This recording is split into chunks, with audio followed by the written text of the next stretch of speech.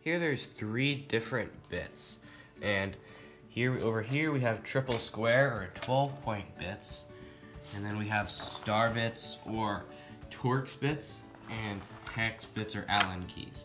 So there's slight differences between them, but they're major. If you are taking out bolts, you would definitely strip them out if you're using the wrong size. Here you can see, if you look straight on, it's basically just 3 squares stacked at each other. So this is a triple square, and see, this here fits an old head bolt off the car.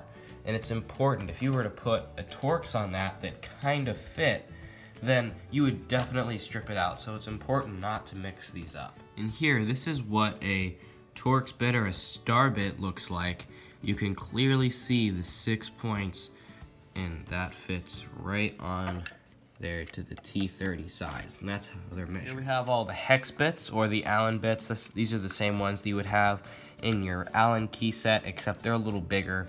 And there's 6 points right there, and they fit on just like. I have one of the Torx bits and a triple square screw. So if we put that on, you can see that it fits. It kind of feels like it's seating, but there's only 6 points on this Torx, where this is made to be taken off with 12. This is definitely where it gets confusing, because you'll put it in, you think it fits, and then when you try to take it off, you'll just strip all of the little points off there. Here is the triple square right next to the hex bit or the Allen keys, and that fits. It looks like it fits really nicely until you strip it out and round out all the corners. Just because you're able to get a triple square to fit doesn't mean you should use it. Just always make sure you use the right tool for the right job. Squares are normally more common on German cars like Audis or Volkswagens, but they're not very common in like normal tool stores like Harbor Freight. You actually have to go to an auto parts store to be able to get this bit.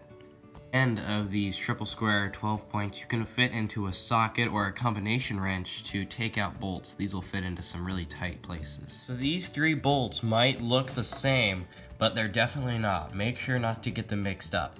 So hope you guys found this explanation useful, and if you did, don't forget to like and subscribe, and we'll see you next time.